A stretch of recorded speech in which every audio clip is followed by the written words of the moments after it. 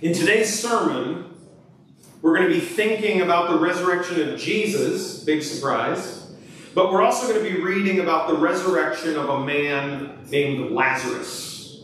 And so I'm going to read from John 11 about Lazarus, and I'm going to read it in a few sections with a little comment after each section. But before I read the first section of today's text, let's pray together. Our Father in heaven, you loved the world so much that you sent your only Son to the cross. And the cross is a symbol of torture and pain and death. Things that do not seem compatible with the word love. But on the cross, we see the true nature of love. Jesus himself said, there is no greater love than to lay down one's life for one's friends. And so, Father, thank you that although you allowed your Son to die, you did not leave him in the grave. His resurrection proves that we also can have new life. And Holy Spirit, would you help us see your word tonight with new eyes, that we can receive truth with open hearts. We ask it in Christ's name. Amen. All right, so our first section here from John 11, 1 to 6. Now, a man named Lazarus was sick, and he was from Bethany, the village of Mary and his sister Martha. And this Mary, whose brother Lazarus now lay sick, she's the same Mary who once poured perfume on the Lord and wiped his feet with her hair.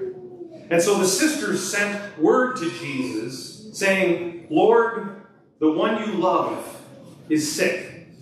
And when he heard this, Jesus said, this sickness will not end in death. No, it is for God's glory, so that God's Son may be glorified through it. Now, Jesus loved Martha and her sister and Lazarus. So, when he heard that Lazarus was sick, he stayed where he was 2 more days.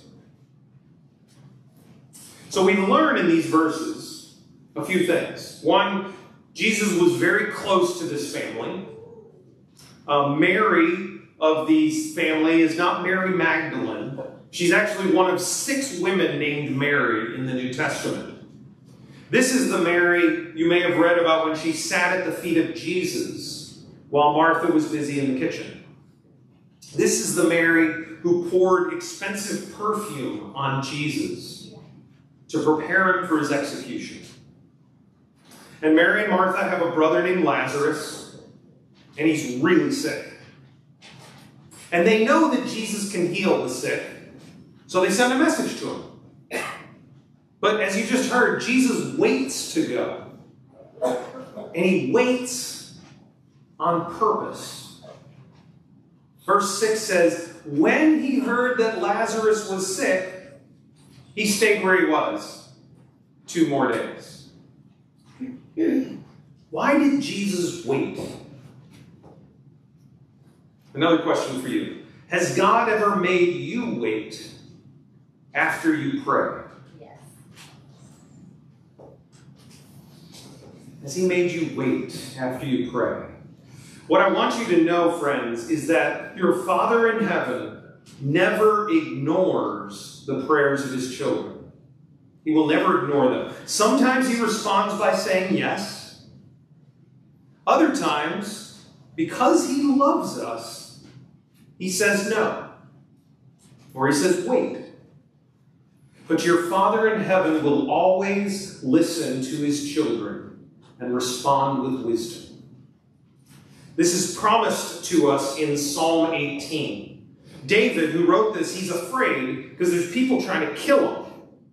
And he says, in my distress, I called to the Lord. I cried to my God for help, and from his temple, he heard my voice. My cry came before him into his ears. So friend, when you pray, your cries go straight into the ears of your heavenly Father. Mary and Martha cried out to Jesus for help, and he heard their cries. So he didn't wait because he's uncaring. Jesus explained in verse 4 why he waited. He said in verse 4, it's for God's glory, so that God's Son may be glorified through it. So we'll see in a few minutes what Jesus meant by those words. But I want to continue reading from John 11. Verse 14. So then he told his disciples plainly, Lazarus is dead. And for your sake, I am glad I was not there, so that you may believe. But let us go to him. And then Thomas, also known as Didymus, said to the rest of the disciples, let's go also, that we may die with him. Now on his arrival, Jesus found that Lazarus had already been in the tomb for 4 days. Now Bethany was less than 2 miles from Jerusalem, and many Jews had come to Martha and Mary to comfort them in the loss of their brother. I don't know if you're wondering this, but I wondered when I read this, why does John, the author, mention geography in verse 18? What does that have to do with anything? Why? Bethany was less than 2 miles from Jerusalem. Why is that there? The answer is in verse 16b, the top of the screen. Thomas said, let us go with him, with Jesus, so that we may die with him. You see, the disciples knew that there were a lot of people in Jerusalem who did not like Jesus. There were religious authorities who did not understand his teaching about the kingdom of God. They were threatened by his popularity. And the religious authorities were very upset that he claimed to be the Son of God. I want you to hear what happened the last time Jesus was in Jerusalem. The last time before this, Jesus was in Jerusalem. This is what happened. In John 10, Jesus said this, I and the Father are one. Again, his Jewish opponents picked up stones to stone him. But Jesus said to them, I've shown you many good works from the Father. For which of these do you stone me? We are not stoning you for any good work, they replied, but for blasphemy. Because you, a mere man, claim to be God. So, this is the point about geography. When Jesus went to Bethany, 2 miles from Jerusalem, he was returning to the place where this threat was made. Jesus was walking to his death. And the disciples knew this. Jesus knew this. But Jesus knows exactly what he's doing. His delays, his words, his timing, they're all according to the Father's plan. In verses 14 to 15, Jesus told the disciples why he waited. He told them plainly, Lazarus is dead. And for your sake, I'm glad I was not there. Which sounds strange. But it's so that you may believe. So, when Jesus and the disciples arrive in Bethany, Lazarus is not just dead. He's really, really dead. What does that mean? See, at the time, the Jewish people believed that when you died, your soul came out and it kind of lingered around your body for a few days. It just kind of hung around in the neighborhood near your body. But after a few days, the soul departed. And once your soul's gone, your body is beyond all hope of resuscitation. Therefore, Jesus waited to make it clear that Lazarus was really, really dead. And this, by the way, is the same reason why Jesus was in the tomb for 3 days. You see, because Lazarus and Jesus were both dead and buried for days, the skeptics could not argue that they were only partially dead. And there's one more reason why Jesus waited. All right? In verse 19, it said, many Jews had come to Martha and Mary to comfort them. See, the delay of Jesus meant that many people have gathered by the time Jesus arrives. They're there to comfort the sisters, but the crowd is also there by God's design. They're there to hear Jesus speak, to see his glory revealed, and to believe in him. So look at what happened when Jesus arrived. Verse 20. When Martha heard that Jesus was coming, she went out to meet him, but Mary stayed at home. Lord, Martha said to Jesus, if you had been here, my brother would not have died. But I know even now, God will give you whatever you ask. And Jesus said to her, your brother will rise again.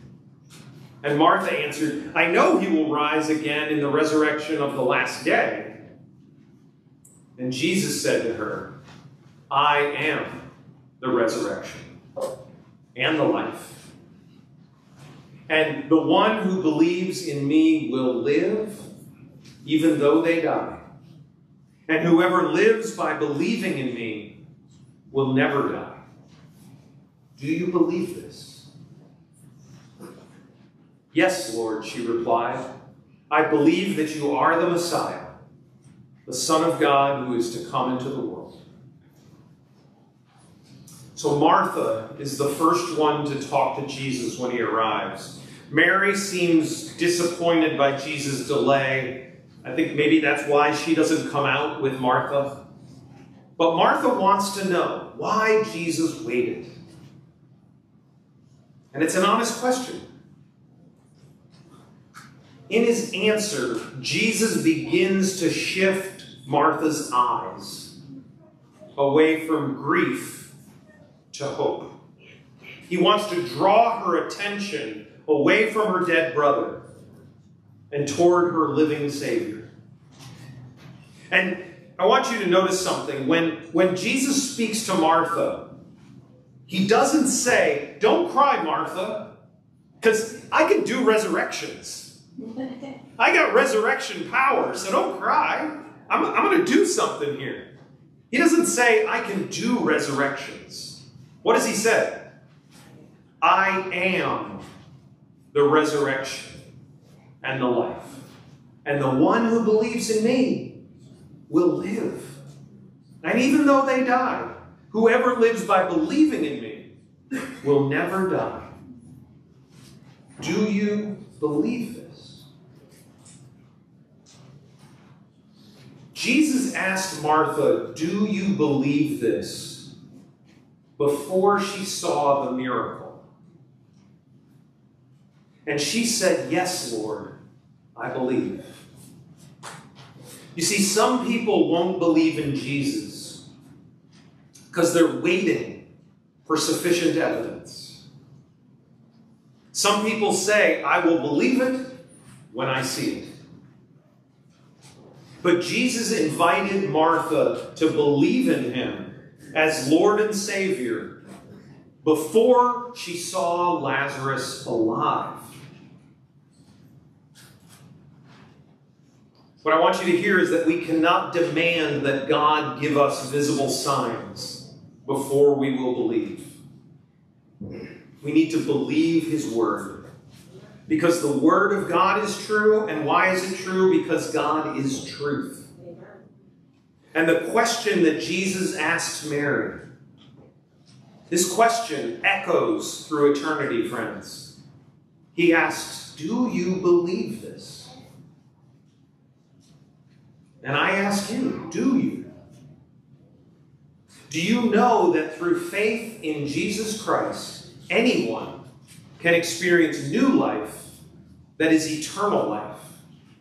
That's the question of Easter. If you want real life, eternal life, Jesus is the only one who can give it to you. And many of you have received that gift through faith in Christ. But I ask all of you, do you believe it? Or is your heart still asleep today? If your heart's still asleep, I just have one question. What are you waiting for? What are you waiting for? What prevents you from trusting in Jesus today as your Lord and Savior? What's standing in the way? Do you really want to wait any longer? Why would you delay in receiving the gift of eternal life that Jesus offers? Why would you wait? I'm just going to pause and ask everybody to pray. Pray for yourself. Pray for your neighbor. Pray for someone you love. Do you believe this?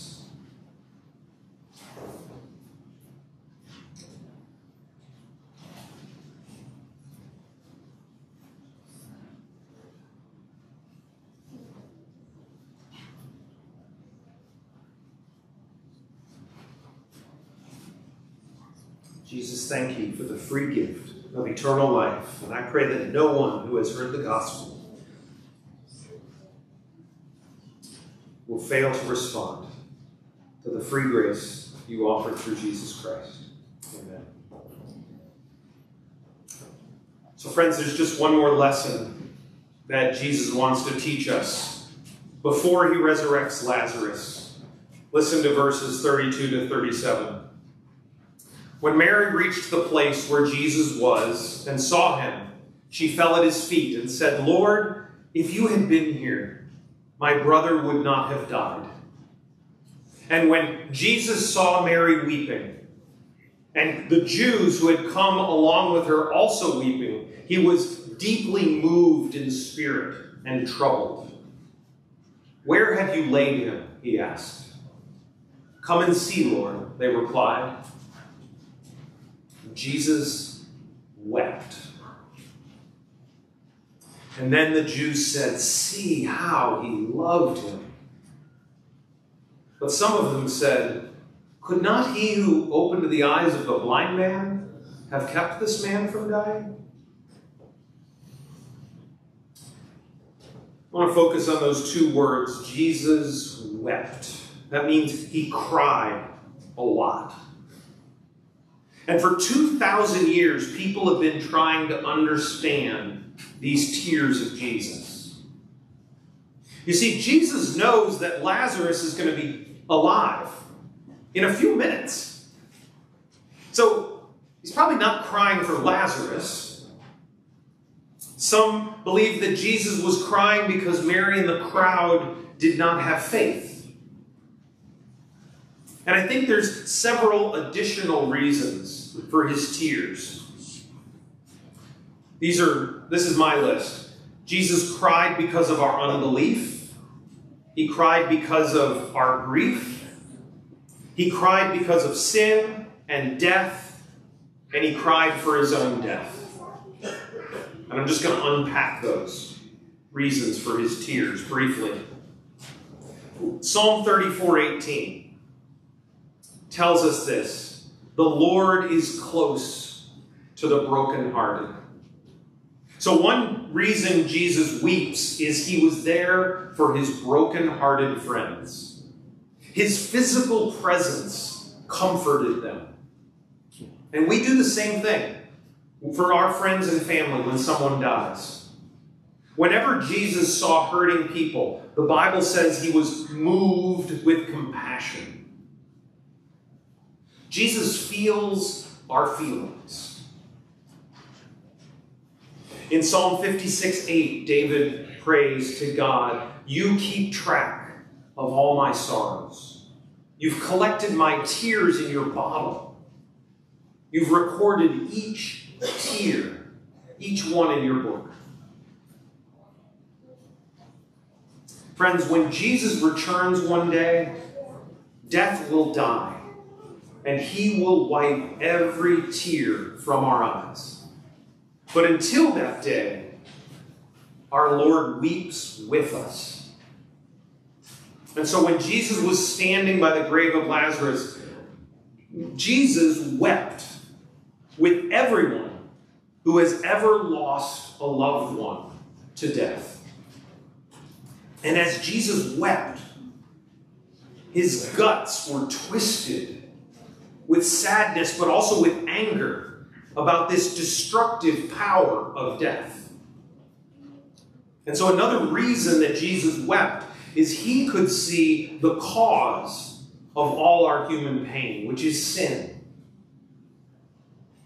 He wept for the sin that causes death, and Jesus wept because he knew his death was the only cure for sin.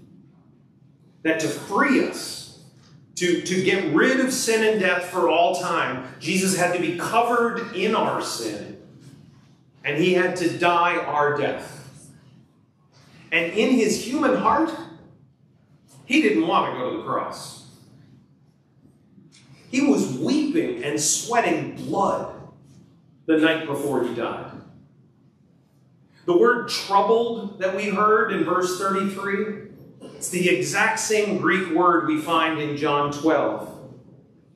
That when Jesus was overwhelmed with fear about crucifixion, he wept and he prayed to God, "Now my soul is deeply troubled.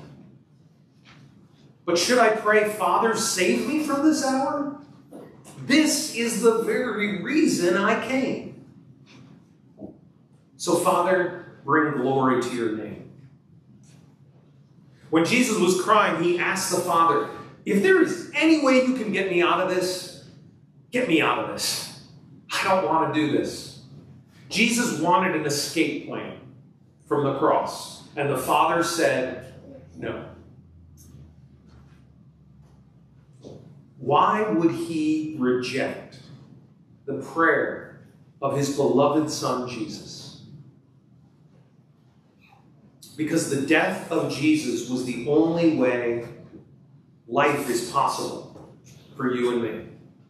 The only reason God can say yes to our prayers tonight is because he said no to Jesus' prayer.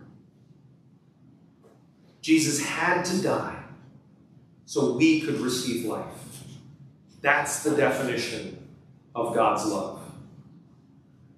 And when the people saw the tears pouring out of Jesus, they said, "See how he loved him."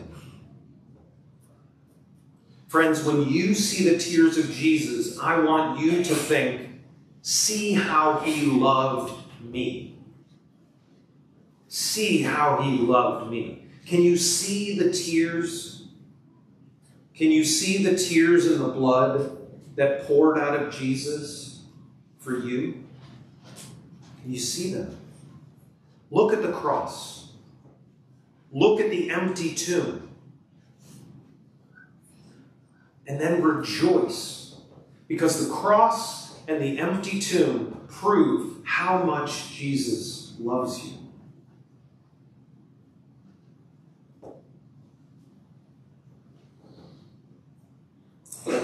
Now let's read the final part of John 11, starting in verse 38.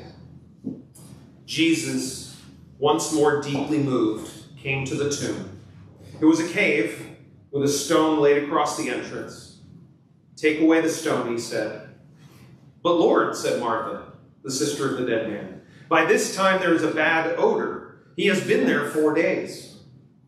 Jesus said, "Did I not tell you that if you believe, you will see the glory of God?" So they took away the stone. Then Jesus looked up and said, "Father, I thank you that you have heard me. I know that you always hear me, but I said this for the benefit of the people here, that they may believe that you sent me." And when he had said this, Jesus called out in a loud voice, "Lazarus, come out." And the dead man came out. His hands and feet were wrapped in strips of linen. There was a cloth over his face. And Jesus said to them, "Take off his grave clothes. Let him go." So friends, Jesus let Lazarus lay dead in the tomb so that there would be a crowd gathered to watch. Do you think Jesus was just an egotistical man who was desperate for a lot of attention? No. In everything Jesus did, he was seeking the glory of God. And so before commanding Lazarus to come out, Jesus spoke to the Father. He's drawing attention toward God away from Lazarus. You see, the resurrection is a miracle. But in John's gospel, the miracles are always called signs. Because it was through these powerful acts that the true identity and divinity of Jesus was revealed. Lazarus thought he knew his friend Jesus before today. But when Lazarus walked out of the tomb, a whole new life began. And I have to think that because Lazarus had tasted death, he understood the precious gift of new life. The gift of new life. So, do you and I understand the gift we have received? Do we really understand the gift of new life? And that's the last point I want to make tonight. I want you to notice this powerful thing Jesus says in the last verse. Jesus said to them, "Take off his grave clothes and let him go." So brothers and sisters, are you still wearing your grave clothes? Are you still carrying burdens of sin and shame? Are you still carrying those stains that Jesus died to remove? Friends, our sin and shame were buried with Christ. We carry them no longer. Satan wants to keep you wrapped up in guilt, regret, addiction, anger, bitterness. Whatever it is. Satan wants you to believe you are not forgiven and that you are wrapped and trapped in your old ways. But listen to the commanding words of Jesus again. He says, "Let him go. Let her go." And so take off your grave clothes, friends. Walk in new life as the children of God. So we've seen tonight, friends, that Jesus wept for many reasons. He was willing to face painful death so we will never cry again. That's our hope. That's our future. And so thinking of the future, I want to do a closing prayer together from the book of Revelation. Revelation is a book that was written by the same Apostle John who just told us about Lazarus. And I'm going to invite you to stand with me.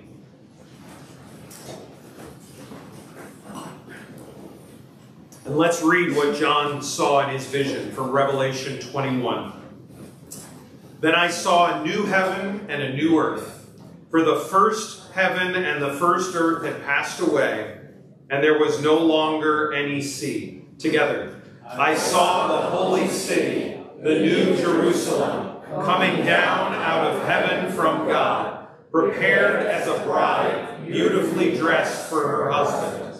And I heard a loud voice from the throne saying, 'Look, God's dwelling place is now among the people, and he will dwell with them. They will be his people, and God himself will be with them and be their God. He will wipe every tear from their eyes. There will be no more death, or mourning, or crying, or pain, For the old order of things has passed away. Amen.